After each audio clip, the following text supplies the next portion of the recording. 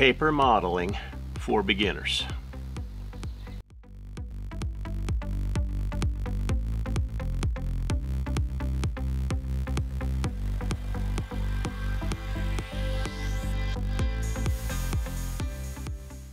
Well, I've now built enough paper shipping container models to have a little advice for those starting out building paper models.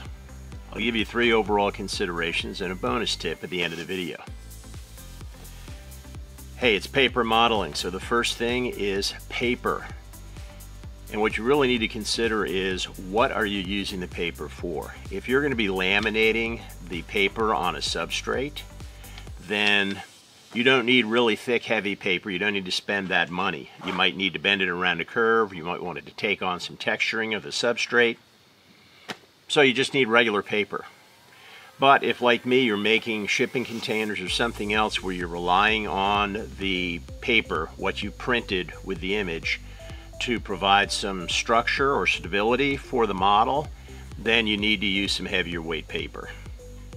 Now, one of the recommendations that's often made is to use matte photo paper, 48 pound in particular if you're using an inkjet printer. And that really does look really good. Here's a shot on the B-roll of the same model printed on the presentation paper that I use and 48 pound matte photo paper. And the colors are definitely brighter, the details are a little bit crisper. It may not even be a noticeable difference on camera, but it is there. So that's something to consider. Now, if like me, you don't have a good color inkjet printer at home, you're going to have to go to Kinko's or Staples or Office Max or something in order to print, and you'll be printing on a laser printer. And I haven't found 48 pound matte photo paper to print on a laser printer. There was some at an Office Max that I stumbled upon, but I couldn't buy any. Someone left it behind and I acquired it. But it really is a good stuff. Now here's a picture of what I use for making the containers. It is 40 pound presentation paper. It's got a little bit of a matte photo finish to it, a little bit of lacquer on it, but nowhere near as much as the matte photo paper does. I'm not saying this is the best stuff to use. I got it really cheap. I think it's important that it be bright, and you'll notice this is 152 brightness.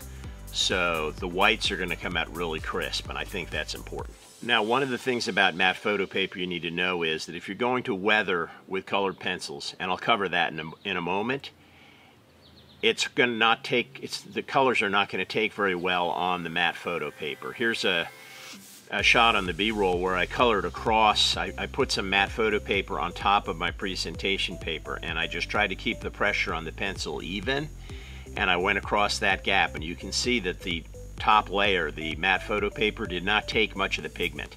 So it's going to be hard to weather things if you're using the matte photo paper. Next is adhesives. Yeah, you can probably get by using Elmer's glue and a glue stick that you find around the house.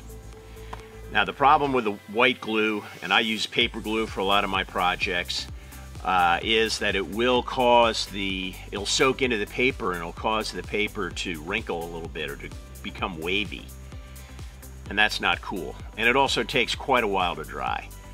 And so one of the Digicom Designs website recommended using gel adhesive, and so I picked some of that up. Here's a picture. There's a picture of that on the B-roll, this Scotch gel adhesive that I got, and I got to tell you, that makes a world of difference. It's got kind of a sponge applicator on one side, kind of a more fine, not exactly pinpoint, but a fine point applicator on the other side. And both of those are useful, but that foam applicator is really useful to spread the adhesive out, and it dries enough that you can let go of the joint in 10 seconds or so, and it does not seem to dimple the surfaces as much as white glue or paper glue that I was using previously. So I really recommend the gel glue. Now, glue sticks, hopefully somebody can leave a comment and tell me how to use glue sticks. I started out using a regular glue stick and it wasn't working that well. The Team Track Models website recommended using extra strength glue sticks, so I went out and got some of that. I do think that works a little bit better, but it still sucks. it just doesn't seem to hold the paper to the substrate like it should.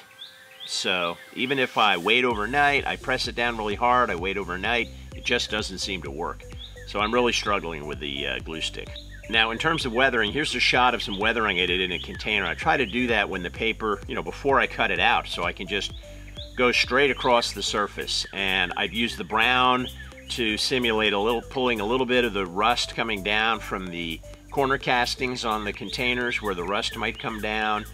A little bit of that on the bottom of the container all the way around to simulate the dirt that it might pick up from being set down on trucks and on the ground.